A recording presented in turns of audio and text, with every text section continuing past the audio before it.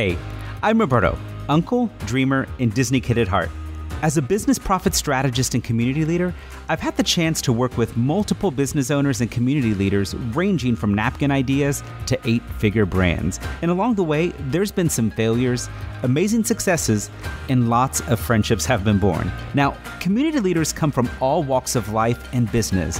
They might identify as a coach, consultant, speaker, a nonprofit leader, or a maker, but here's the thing. They all have one thing in common. They are purpose-driven brands and leaders seeking to create an even bigger impact in the world with and for their communities. This is the show that brings together community leaders and business leaders with communities to reveal their mistakes and successes to building and creating a highly impactful and profitable community. This is the Connected Community Leader Podcast.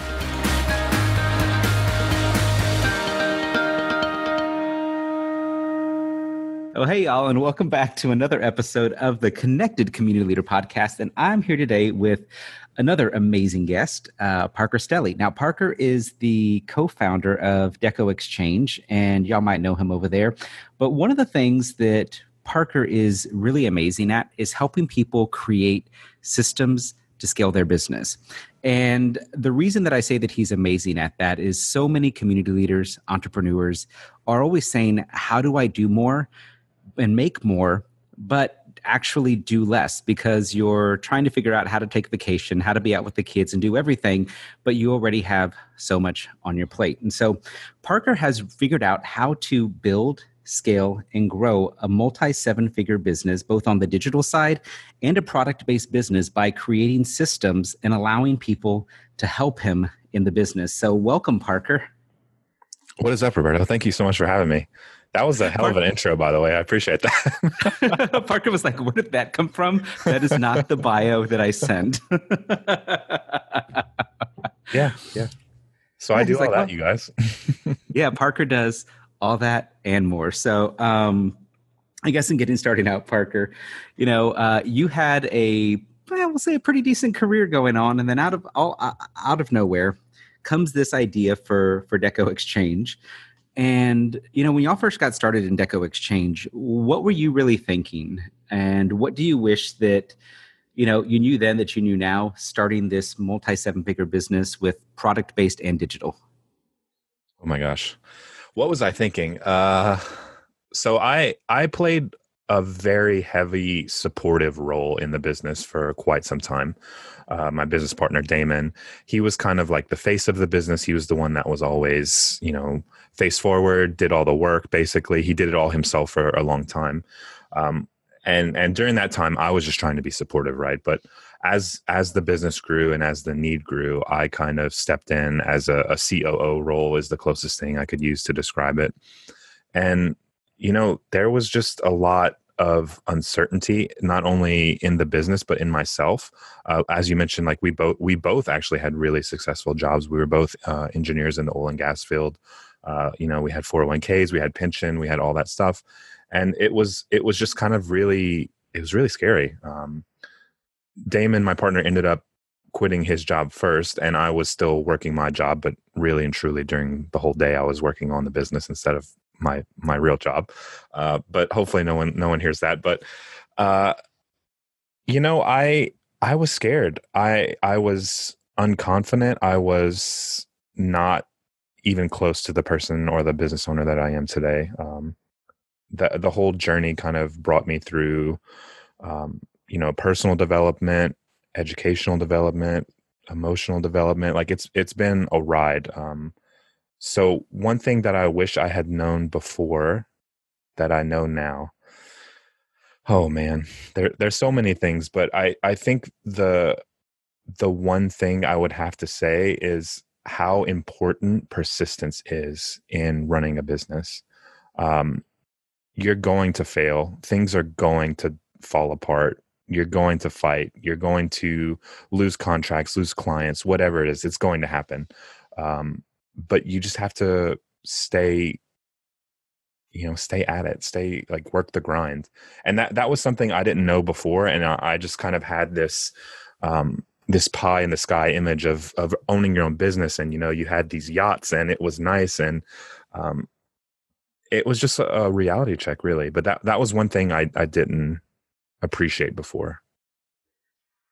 One of the things I appreciate about what you said is, there are so many, I don't even want to call them entrepreneurs. I'll just call them entrepreneurs that, do a fairly great job with all these Facebook ads and everything else in front of all these yachts, in front of their rented cars. And, they like went and jumped over the fence at the private airplane place to take a picture in front of an airplane, but they don't show you the video footage of them being chased out. And so the fact that, you mentioned the word persistence in this journey, I think that that's incredibly key, because it can be easy to give up, because I guarantee you probably had days where you're just like, oh my God, this is awesome. And you had days where you're just like, why didn't I just stay at my job? Yeah, absolutely. And it still happens. It definitely does. So see, y'all, that's why we just have these conversations where you get to see what really happens in business, because we want people to know, like, we all have good days, bad days, and wish we would have just stuck with the job days.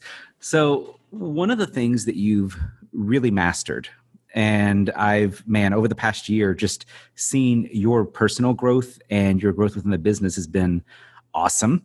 But you had this goal. I remember we were having a conversation one time, and I don't remember the exact number, but you were just like, by this time I want this many employees. By this time I want this many this. And I don't remember the exact numbers, but you're that person that when you set a goal, you go figure out how to do it. So you figured out this whole growing with assistance thing and being able to get more done without having to do it yourself.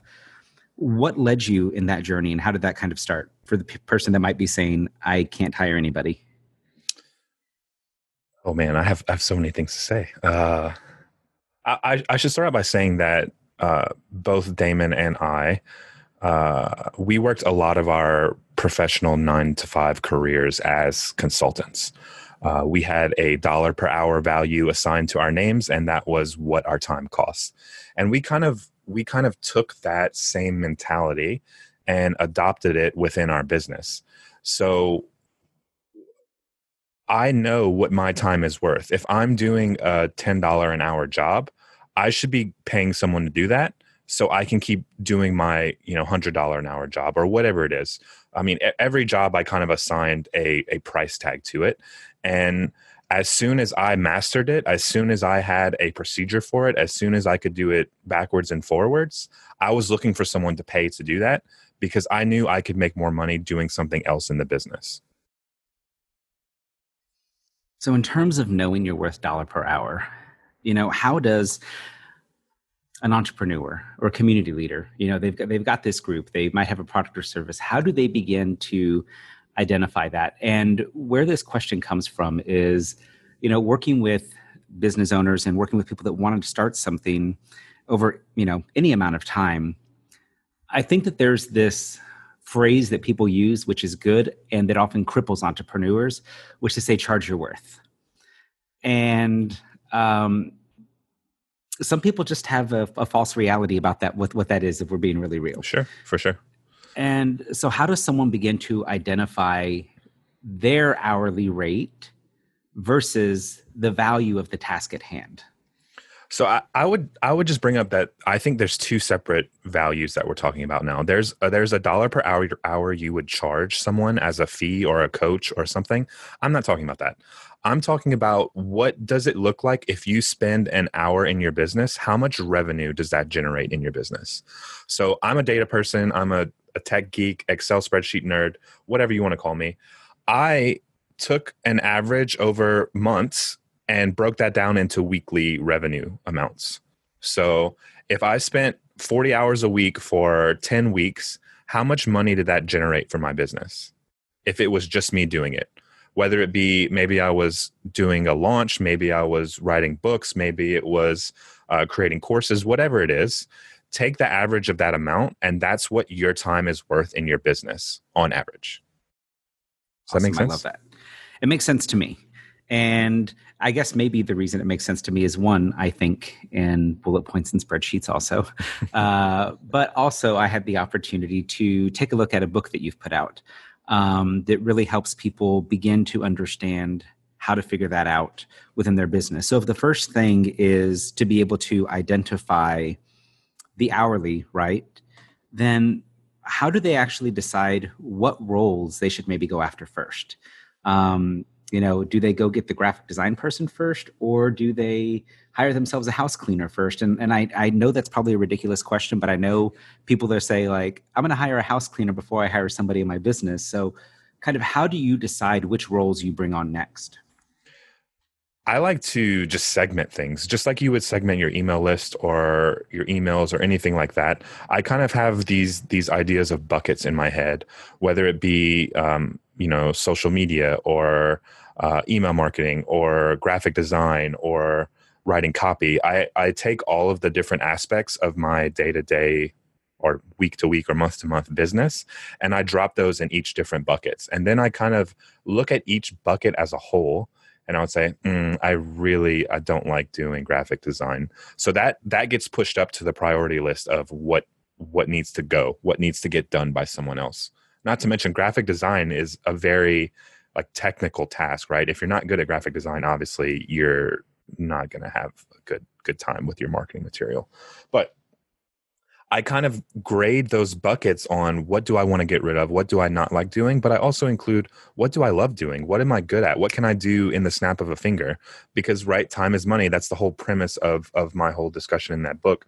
If I can do something really quick and really well, I don't want to give that to someone else because it's nothing for me. I can do it in my sleep. But if it's something like graphics for me, I'm not a graphic person. That takes time. It's a technical thing. So that was on the priority list of I don't want to do this anymore, or I need an expert to do this for me. Awesome. So key takeaways I heard through these past few things is one, know the hourly worth of not only yourself, but the different tasks within the business. Absolutely. After you know those hourly wages, we'll say per se, then be able to divide those into buckets. So to have like your social media bucket or your graphics bucket, your different buckets, and to be able to figure out of those, which are the ones that you really love and which are the ones you hate. And if it's something you're really good at, then obviously do it, because if you can do it quick, time is money. And to do that. So that makes sense so far. I should also mention, not to cut you off, but also account for how much time you spend on each of the things in the bucket. Because what I'm doing in the book is basically building out the formula for you, right? You know your hourly time. You know how much time you spend on that specific task. You know, time times the cost, that's $1 per hour. So if it costs you $20 an hour, or you could pay someone $10 an hour, you just made $10 an hour by hiring someone. I hope that's making sense to you. And if not, then you're going to have to get Parker's book to actually see the handouts. But it makes sense to my crazy head because I love data. So that's some important stuff. That's key. But before you could do that, I'm sure there were some personal development pieces or mindset pieces that you got to deal with. And I say got to deal with because as entrepreneurs, man, y'all, if y'all have been listening to other episodes of this show, y'all have heard some crazy stuff is all I'm going to say. And my guess is that Parker probably had something in his journey too. So when you look at where you are now, how many assistants or contractors do y'all even have now versus a year ago? A year ago, I don't know, probably like 4 or 5, but now we're up to like 16 or 17 or ish. I had a list the other day. I don't remember how many exactly, but it's around 15 to 16. But yeah. So y'all, that's amazing. And the thing is this is possible for you to, when you actually sit down and are willing to not be the person that has to do everything. You can actually help a lot more people and serve a lot more people when you're not the one doing everything up front. And so in that journey for you, what would you say, like, was there like a book or a course or like a mentor that just like really kicked your butt and was like, Parker, get your ish together, and something that really helped you along the way? I can't say that it was one thing, but I can list, probably 5 or 6 things, if that's okay, Okay. Yes. of things that either shifted my mindset or kind of like an aha moment that I had, or um, 2 books that you recommended. One was Rocket Fuel. The other one was Emotional IQ 2.0. Just to give you a little backstory, um, I still feel young. I just turned 30 last week. So the idea of myself running a multi-million-dollar business and being 29 is kind of a lot for me to even say at this very moment, and I'm getting better at it. But there's a lot of things in my head going on when I say that, and it's not usually positive thoughts. It's like, you don't know what you're doing. A lot of negative self-talk, right? So some of those books that you recommended helped me. Warren also, Warren Carlisle with Octonation, shout out. He is a champion of mental health, and he talked to me a lot about the same things that he's felt and how he's dealt with them, and actually recommended therapy. And I'm a huge advocate for therapy now. I don't think I'll ever stop doing therapy. You also had mentioned it to me before as well, Roberto. But it kind of changed, like it shifted gears, right? It's the same machine I've been driving all my life, but I just like shifted into another gear where I just unlocked potential. And I know that sounds really cheesy, but I honestly can't describe it any other way. My confidence has been up. Everything has improved in my life. So definitely, if you got any of you guys listening ever feel any of the things that I just described, or honestly, even if you don't, therapy is a wonderful thing. As far as mentors, obviously, Damon is a huge a force when it comes to running a business and scaling a business and monetizing anything and everything. Roberto, you've been a huge, just an advocate for me, really. I think you were one of the first people that saw potential in what I was doing and kind of vocalized that to me. Because to be honest, I lived in the shadow of Damon for quite some time, and it's only recently that I've been stepping out more into the spotlight and kind of, having coaching calls and doing courses and writing ebooks and kind of sharing the knowledge that I've had. So definitely, your mastermind was a key thing for me. Other than that, I've watched a lot of different courses. Rachel Miller's a good friend of mine who, not necessarily personal development, but business development. She's got some great stuff as well. I'm sure I'm missing people, but we've just met a lot of great friends. A lot of, I don't even call them mentors. It's really just friends that we've met along the way, that we go back and forth. We have chats, texts with all of the time about business stuff or personal stuff or just stupid memes or whatever it is. We're always chatting. But yeah, just having a nice network of successful people has been really helpful in my growth. Yeah. And, I want to take a second to dive in on 2 things that you mentioned. And, I know we started this conversation with, hey, time is money. How do you actually scale the business? And I think that you hit on something that we haven't, well, you and I've talked about, you, me, and Warren have talked about, we haven't talked about on this show yet, which is the importance of your mental health as an entrepreneur.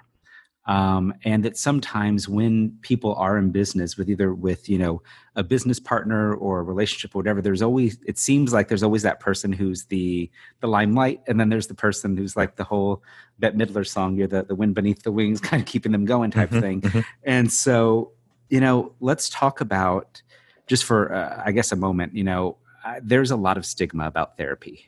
There's a lot of stigma around mental health in America. Especially the past few months with everything going on in the world. We're in a very crazy world, to say the least. What would you tell that person who's just like, yeah, therapy's for whatever they come up with? And maybe, I guess, did you have any stigmas about therapy before you were just like, okay, cool, I'll give it a shot and see what happens? Absolutely. Can we curse? Yeah. I don't think we have a G rating on Apple, okay. And if we do, that's easy to change. You can bleep it out if you need to. But, like, you've heard like the woo-woo shit before, right? Like I'm not a particular woo-woo person. I'm not like into all that kind of stuff. And I think I kind of associated mental health or therapy or even something like meditation, I never appreciated the power of mindfulness or taking a minute to breathe or just being inside your head for a minute. And honestly, just that alone can change someone's life. It can change your whole perspective. It can change your state of mind. It's honestly insane the power that mindfulness can have in you. So yeah, I had stigmas. And I don't think I had a particular reason. I just thought like, oh, it's not that big of a deal, or, mindsets, mindset's just one of those things that people talk about and it's not really like effective. I can put my shoe and eat it, or put my foot in my mouth right now and eat it, because that couldn't be any more true to me right now. I wouldn't be where I am today without mindset or therapy. Yeah. And, I used to tell people, it's like, people were like, how can you do X? And it was, whatever seemed impossible for them at the time, and I think that throughout our journeys, we all see somebody that's just like, well, how the hell did they do that? And it was just, kind of where we were, we couldn't see that. And for years, just it was like, yeah, therapy's kind of my secret weapon. And they're just like, what? And I'm like, no, it really is a weapon. Like when you can kind of like get to know yourself and stuff. And then this other part is, did you find when you were ready to, like really over the past year, like I said, you've gone from like 4 or 5 contractors to 17-ish and are really not so much in the day-to-day anymore, but really leading the business. And, for somebody that has that business partner or somebody that they're in a business with, what was it like to say, hey, like, I'm not always just a support person, but let me take a more active role in this? Because I think there's people sometimes that want to take that active role, but they don't know how to speak up yet. I think it's important to understand like your role in the business as well. I am by no means trying to like take over Damon's position or do anything like that. I know, and this goes back to the book that you recommended, Rocket Fuel. I know that I'm the builder and I know that Damon is the architect. So I always respect that our personalities are just, who we are and what we do. But I also know that I can build stuff and be a bit of an architect too. So I kind of just realized as we were growing the business, I realized what my strengths were and I realized what Damon's weaknesses are.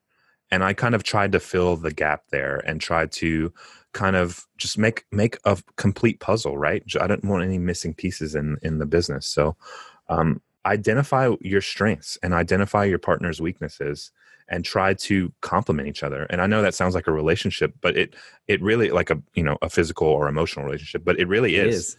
I just kind of try to fill the void. Like I said, I've always tried to be the support.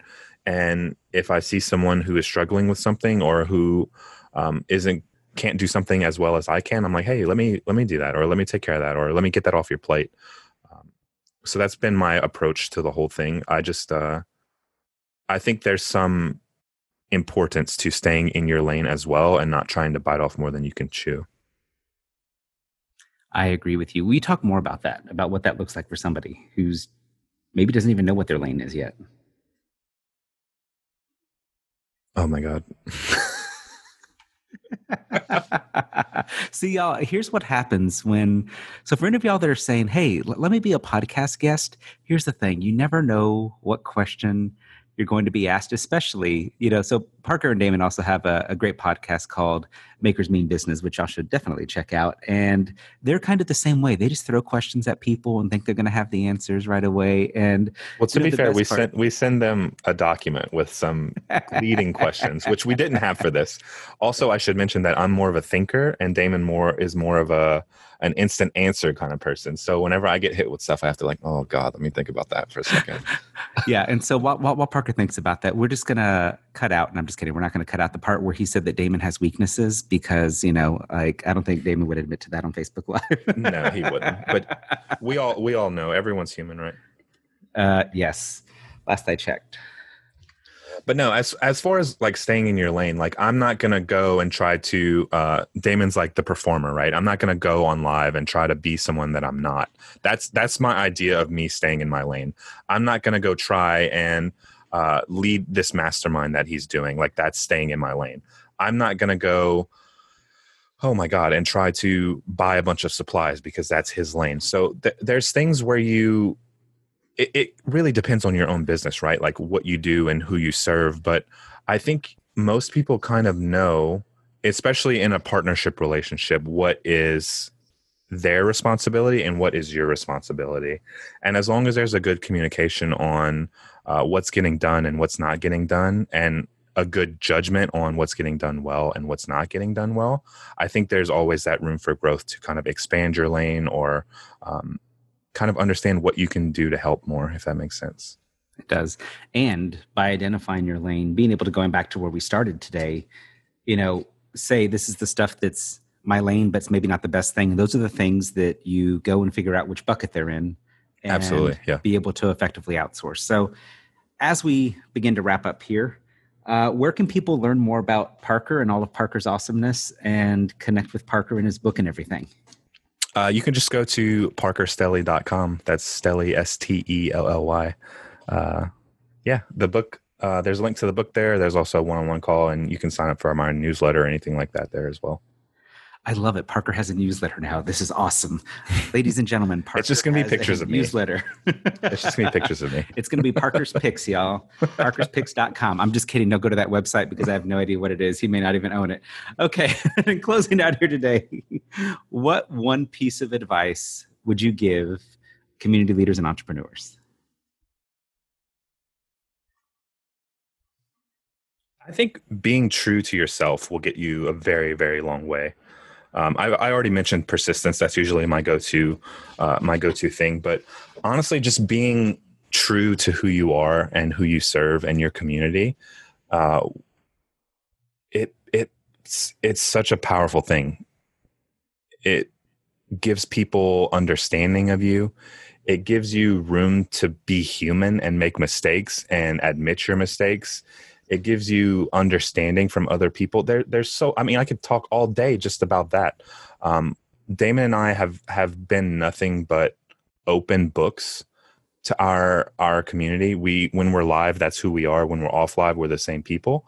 And I think that has been one of the reasons why we've had such success in our space, is that we're just true. We're just normal people.